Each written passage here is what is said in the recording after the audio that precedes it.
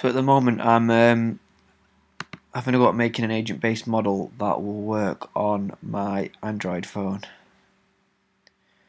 So I'm doing it in Unity because Unity has these mobile inputs and you can enable them.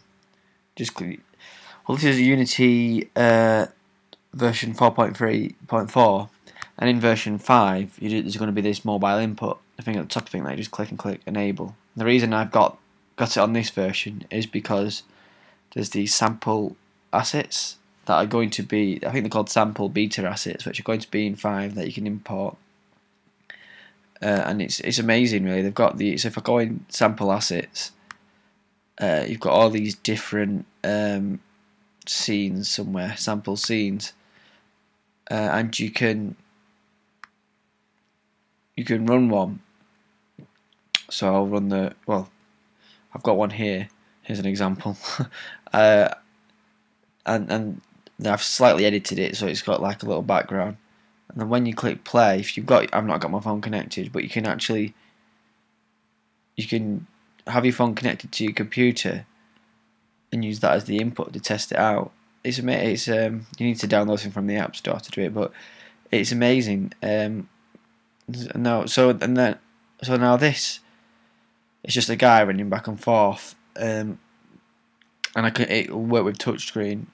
And so what I wanted was different men walking around, and when you click somewhere on your phone, one becomes infected like a zombie, and then if that touches another one, that becomes infected. And then I wanted to add all sorts of parameters like how long they move, how long they're infected for, and if they get better.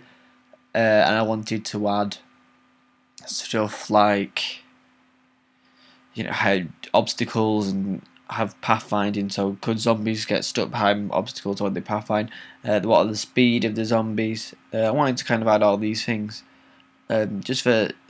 I wanted to do it on Android just as an experiment, really, because agent-based modeling is a way to explain things to people, really. Well, it's a way to model things, but it's a nice way for people to see what's happening at a smaller level and how that affects the higher level. And I thought having that on a mobile device, if someone says, "Oh, I don't know, if you want to explain something using agent-based models at a low level, and you can just hand them the Android device." And I don't know, I just thought it was kind of more to hand than whipping out your PC and showing them a model. But it's made me think it's going to be quite hard to do things like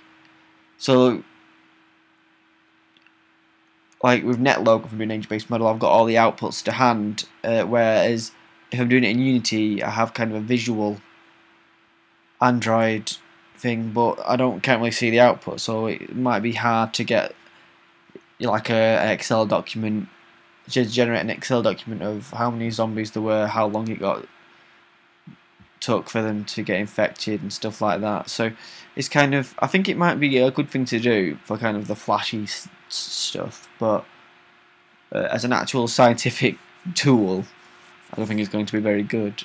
But I think I'll stick with it. And also, it's a bit hard to do things in 2D in Unity. It's kind of like you have to do them in fake 3D. Anyway, that's what I'm doing currently. Just thought it kind of helps just writing it, just talking to myself, recording it. So that's what this is about.